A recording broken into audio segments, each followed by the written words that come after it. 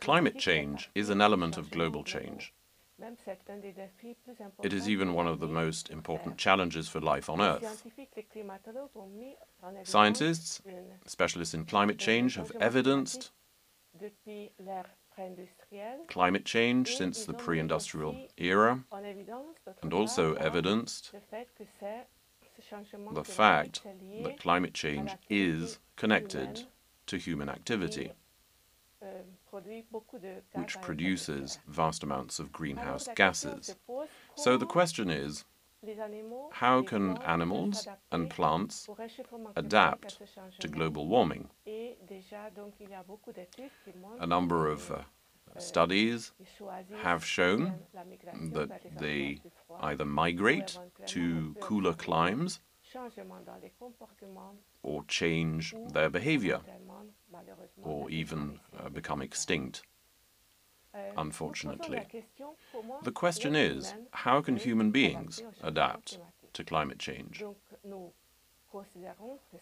We consider that it is a specific human condition that has allowed us to adapt to all sorts of climates. But however, the current acceleration of climate change, modifications in the climate, are too fast. The Earth is also overpopulated. So, as a matter of fact, we have formulated the hypothesis that human condition is currently threatened in its adaptation to change and in understanding the change and finding solutions. So we may be faced with a form of cognitive vulnerability. This vulnerability, however, may depend on a whole set of elements around an individual, which are going to have an influence on their cognition, notably the environment. If you live in a high-risk environment, things are very different from when you live in a more protected environment. Culture also, elements of the culture, signs, symbols, and tools that are available for an individual, models of behavior, and the cognitive style in a given culture. These elements are going to have an influence on the manner in which individuals comprehend the phenomenon of climate change. In order to study the cognitive adaptation, we have chosen to focus our research, our team's research, in various places of the world with very different climate environments, with a field investigation methodology based on interviews, on the circulation of questionnaires, experiments, discussions or focus groups. And our research has confirmed what had already been partly stated in literature, that in major cities, human cognition is limited in the understanding of climate change, which is a part of global change. So on the one hand, we were able to evidence the limitations of human sensory mechanisms in the perception of climate change, the difference between cause and effect, the systematic underestimation of the relative frequency of rare events. Very often people consider, for instance, that flooding will not happen next year, even if we now know that in some regions flooding happens all the time. Also, the spatial, temporal and social distance between the players and the victims. What we do in Paris, does that have an effect on the life of people on small islands? And conversely, can our behaviors transform life or threaten life and the existence of future generations? Another important element in evaluating the cognitive understanding of the phenomena is the evaluation of costs and effects. Can what I do have a true effect on this very complex phenomenon. To give you an example of how we can use our interconnected model in the face of one of the issues of climate change, I shall now show you a few elements of our research about the cognitive evaluation of risk.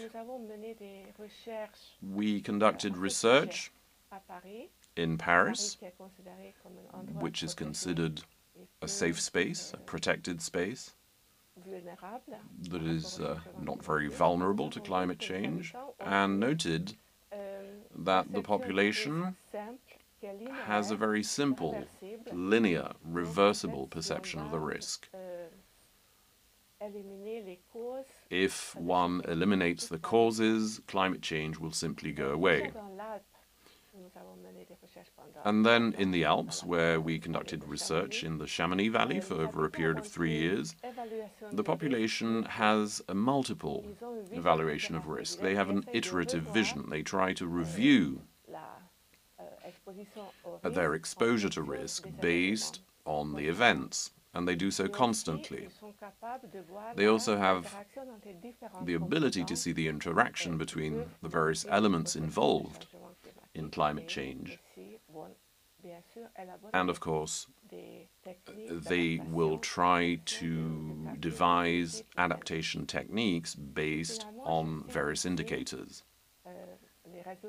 And finally, a few results of our research in New Caledonia and French Guiana, where climate risk is much more visible, and where we were able to identify, especially with the Melanesian population in New Caledonia and Amerindian population in French Guiana, they have a systemic vision of climate change, which takes into consideration various subsystems: biosphere, atmosphere, hydrosphere, and toposphere, and cryosphere, and which allow them to connect the dimensions of space and time in climate change and to plan, to forecast the consequences of these risks. In conclusion, I think one can say that the research we conducted in various locations across the globe show that the population of major cities, and this confirms the general literature, are the most cognitively vulnerable because they have an analytical chain of thought. They isolate the various phenomena. They cannot envision the interactions, and that makes the comprehension of these complex phenomena very difficult. So we consider that we need to put more work into complex cognition that also includes emotions and intentions, a more systemic, more holistic approach, and fostering simultaneous mental processes to process information. And finally, let me present a small, or perhaps a large project, or at least I hope so, which will allow cognitive remediation in urban environments to improve cognitive adaptation through tools that have an environmental validity in people's everyday lives, young people or even children. We need to develop educational games, serious games, expographic tools, and MOOCs, which can also play a part in improving the capacity of understanding of these complex phenomena and to take action based on this understanding.